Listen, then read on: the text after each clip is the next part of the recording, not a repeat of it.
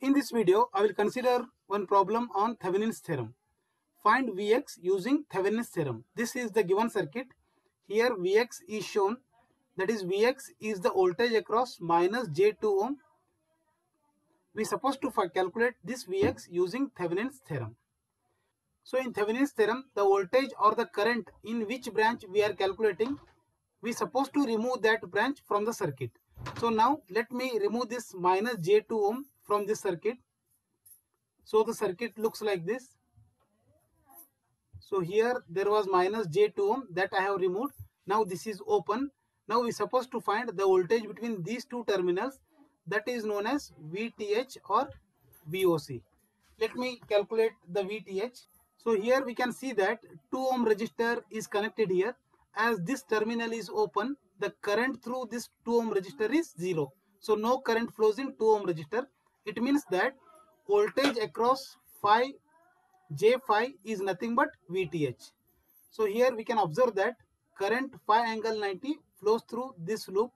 So the entire current will flow through phi plus J phi. So voltage across phi plus J phi will be, that is nothing but VTH. So I can write VTH is equal to current into this value, that is phi angle 90 into phi plus J phi. This is nothing but voltage across phi plus J phi, that is nothing but VTH. So I can write VTH is equal to, let me simplify this. So we can simplify this directly using calculator by keep calculator in complex mode. So it gives minus 25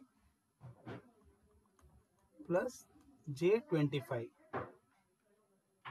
or I can write in polar form as 35.35 at an angle 135 degree volts. So this is VTH, that is Thevenin's voltage or open circuit voltage.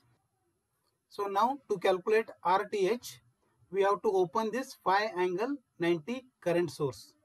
So in that case, let me draw the equivalent circuit, that is to find RTH. So here if we open this, phi plus J phi will come in series with 2 ohm, that is this is phi J phi. So here we have the resistor of 2 ohm, this is 2 ohm and this terminal is open. RTH is resistance between these two terminals. This is RTH. So therefore here we can see that RTH will be equal to, these two are in series, all are in series, that is 7 plus J phi. Now let me draw the Thevenin's equivalent circuit. Therefore Thevenin's equivalent circuit is shown below, that is we have VTH in series with RTH,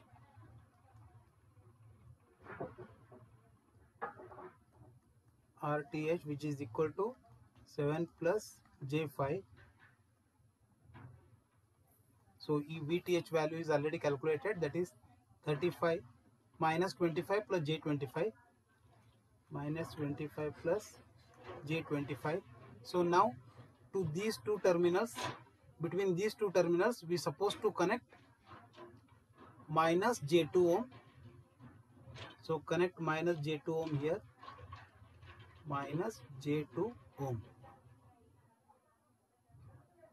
So voltage across this will be Vx. So first find current in the circuit. Therefore current in the circuit I will be, I is equal to VTH divided by, that is minus 25 plus J25 divided by 7 plus J5 minus J2, 7 plus J5 minus J2, or I can write I is equal to minus 25 plus J25 divided by, we have 7, J5 minus J2 is J3, therefore I will be equal to, So it gives minus 1.724 plus J 4.310. So therefore Vx is equal to, so Vx is voltage across minus J2. Vx will be equal to minus J2 into current, that is I. Therefore Vx will be equal to minus J2 into, we have I, that is minus 1.724 plus J 4.310, minus 1.724 plus J 4.310. Let me calculate this. Gives 8.62 plus J 3.448 volts, or in polar form I can write it as Vx is equal to 9.28 at an angle of 21.8 volts. So this is the voltage Vx, and it is calculated using Thevenin's theorem. Thank you for watching.